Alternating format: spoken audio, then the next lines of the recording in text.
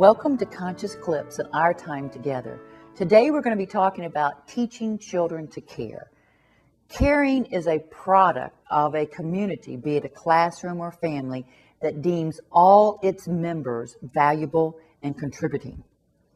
So I'm going to show you some ways we can do this in a classroom, and then I'll extend it back to the home. One of the class jobs that teaches children to care is the absent child person. And this person simply writes a note for those who are absent. So when that child returns back to school, there's a little note saying, "We missed you." And I have one of those notes right here from a 6th grade classroom I'd like to read to you. "Dear Merceline, we miss you and we are sorry you make the wrong choices. We hope you make better ones and think before saying something. Once again, we miss you. Come back and please don't be suspended anymore. We need you in our class family. It's not the same when you're not here. The class is falling apart. Come and help us build it up again. Sincerely, your caring class." So it really doesn't matter why the child is gone. The point is they have a little note when they come back. This can be done in families too. When you have a family gathering and someone's not able to come, have your children, I don't care if they're 3 years old, scribble a little note.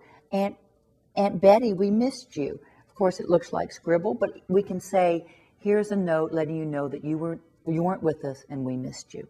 Another job that teaches about caring is the first aid giver. And in this next little clip from a classroom, you're going to see the first aid giver, and in this classroom, she's called the doctor. Watch how one child cares for another in this clip as she doctors a boo-boo of another child. Okay, girls, so what happened? I hurt my thumb. You hurt your thumb and you came over here to get Nancy. How come? Because I hurt my thumb. And Nancy, is this your job to be the doctor? Yeah. Yeah, so what are you going to do? Help her. Well, let me see. Show me what you're going to do. Okay, well, you're looking in your doctor bag. Oh, and you have your gloves.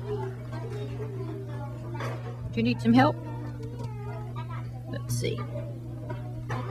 You got it. Yes, you did. You kept working at it, and you kept moving your fingers around and using your other hand, and you figured it out. Yeah. Looking in her bag. And how's your thumb feeling? Is it hurting? A little bit? You're just going to protect it so it doesn't get dirty and infected? Go on. And you guys are working together. You need help? That's okay. Thank you. What amazes me in the clip you just saw is how the girls are so patient with each other, that it's so important that they receive the caring and offer the caring, that they wait patiently as she struggles with that big giant glove before she puts the Band-Aid on. And this ritual can easily be put in the home. You have the first aid helper at your house. And if you have more than one child, they can take it as a week at a time. So if one person's sick, mom, dad, or the other sibling, they can be the first aid helper and demonstrate their caring when someone else is ill in the family. And I don't care if you're 2 years old or 9 years old or 16 years old, you can offer this type of caring to one another.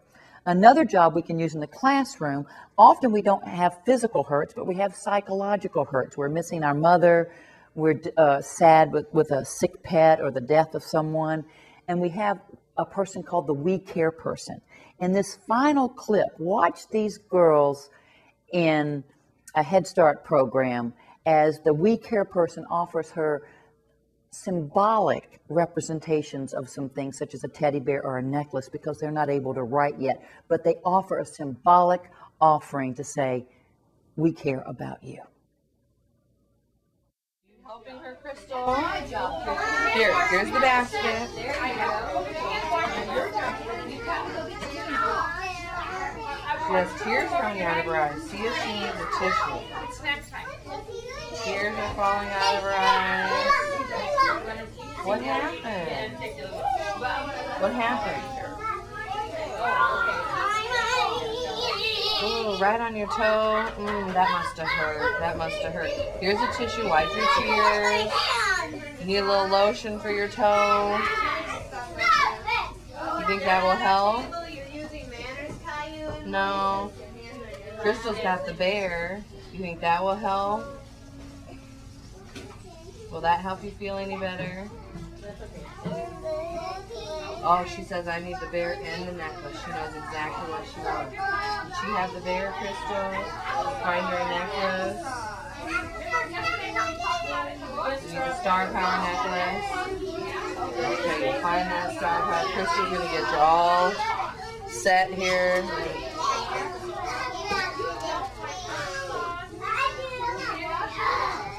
You reached right up and